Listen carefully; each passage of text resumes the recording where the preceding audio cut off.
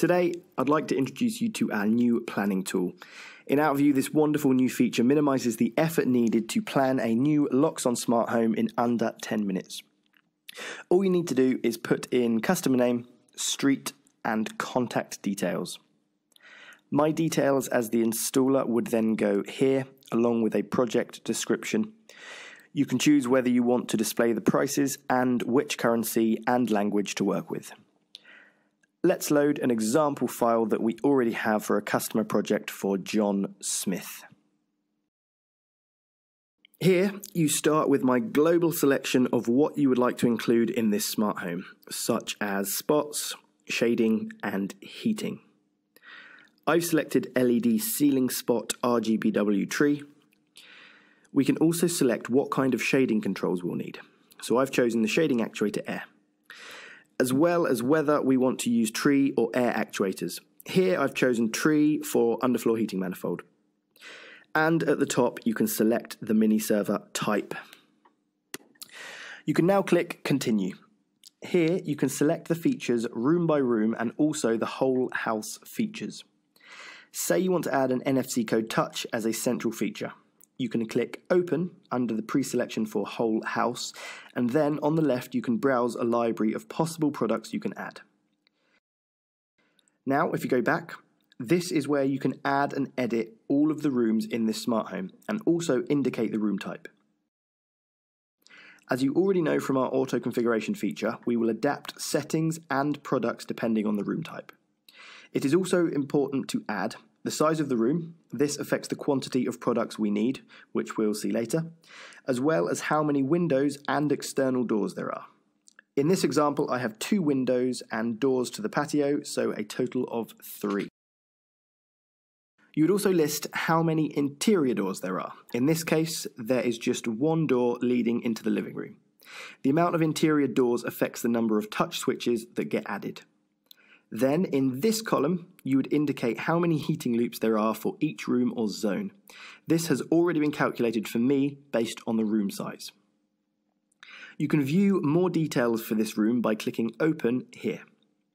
Now you can make adjustments to the lighting. For example, these are the spots that were automatically calculated for me because of the room size. You can, of course, adapt this if needed.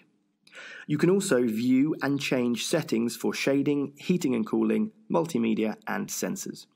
Here, it has added motion sensors, which is one of the most important sensors for a real smart home. The quantity is calculated for me based on the room size. In controls, it has automatically added the touch pure tree in white, as we want to offer elegant control for our customers. On the next tab, we can see that there is no need for any access solution in this room. Under monitoring, it has listed a smoke detector air and window and door contact for us. Under accessories and inputs and outputs, I don't need anything, so these are left empty. Here you can work your way through adding all rooms and checking the pre-selection for each room. This shouldn't take you more than 10 minutes. Then click Next. Here we have the list of power supplies needed in line with what we recommend on our expert training and knowledge base. The first is the available power based on the power supplies specified. The second line is for my control products, like my mini server and extensions. And the third is for my peripheral devices, such as touch switches and motion sensors. The fourth line tells me that for this installation, I will need 26.5 amps for all the Loxone lighting products in this project. All in, I will need the following combination of power supplies. Now you can click Finish Planning. Now we have the final step. We can click Preview to see the file in Excel. This planning spreadsheet firstly shows me a parts list which is simply laid out, listing all products you need with the quantity shown for each.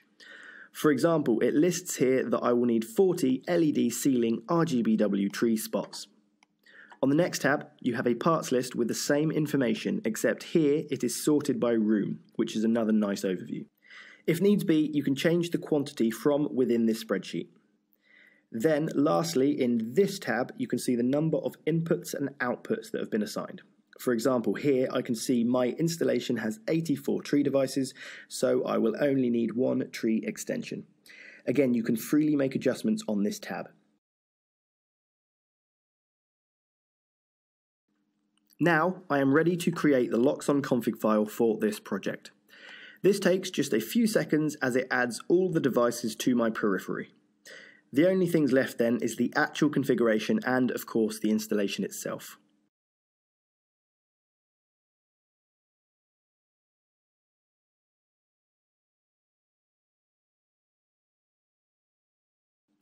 Before we get into auto configuration, you can see that it has already filled out all the right information about the project here on the left. Now you can click on auto configuration to configure the whole house. As we see, all the rooms and the right categories are pulled in, and you can let this smart home configure itself. After auto config, the file is ready to be saved into the demo case or a mini server you already have for testing. The customer can then already see their house already in action and can show off some of the functionality via the Loxone smart home app or web interface. This note lets me know that before installation I still need to go through and complete the to-do notes highlighted for me, such as connecting the outputs for the blocks for automatic blinds. Now, in less than 10 minutes, I have in front of me a complete list of devices and a configuration file. From this, you could get a quote ready in half an hour. As we now know the products we need and the quantity, we are able to estimate the time it will take to complete the installation. Knowing your own resources, you can then offer a quote and even show the customer some of the functionality they will get via the Loxone app.